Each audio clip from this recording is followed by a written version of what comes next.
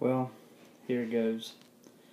I've been watching all the comments about the shooting in Connecticut and the response from our government officials and now the response from the NRA. And everybody's upset that the executive for the NRA is disconnected and out of touch. Well, isn't that every executive and every CEO in our country and every government official as far as that goes? Look, President Obama has asked how we can control violence. Well, most violent attacks come from young adults who are unable to interact in society. Well, outlaw guns can prevent this, right? Of course not.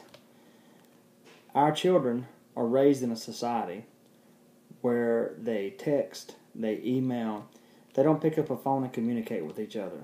They don't have any social skills. It's the world we built for them. We need to outlaw computers and cell phones and make texting and emails illegal so our children can learn to socialize again. But that won't happen because that's not the agenda. The agenda is gun control. Second of all, most violent attacks come from single-parent homes. Outlawing guns can prevent divorce, right? Of course not. Maybe we ought to forego some income on taxes from alcohol and outlaw alcohol. Most families that have been destroyed and relationships have been destroyed through alcohol and the abuse of alcohol.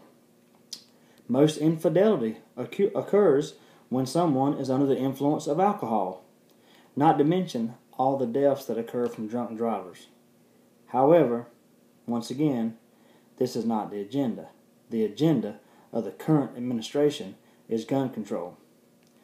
This generation is young, lazy, disconnected, and undisciplined. We've pushed this liberal, everything goes crap on them for years. Now look where it's gotten us. We need to reinstate corporal punishment in schools. The teacher needs to be able to control the classroom. Not, oh, you spanked my child, I'm going to sue you now. Parents need to be parents and not best friends. You need to set some guidelines and some boundaries in your households. You need to teach your kids responsibility and hold them accountable for their actions. Now, when your child misbehaves, I guess it's because we don't have tight enough gun controls. Well, that's not the agenda. The agenda is take away the guns. It is our given right in this country to have guns to be able to protect ourselves. This shore has never been attacked by another militia or another military. Now, we have been attacked by terrorists, but one of the reasons we don't get attacked by foreign armies is the fact that they know our homes are armed. I'll gladly lay my guns down today and not have my home protected by a firearm if President Obama will unarm the Secret Service at the White House. Now, they seem to have guns to protect him and his family. Now, his kids are adorable on TV and his wife has a great smile, but they're no more precious than my children and my wife to me. So if they can be protected, then so can mine.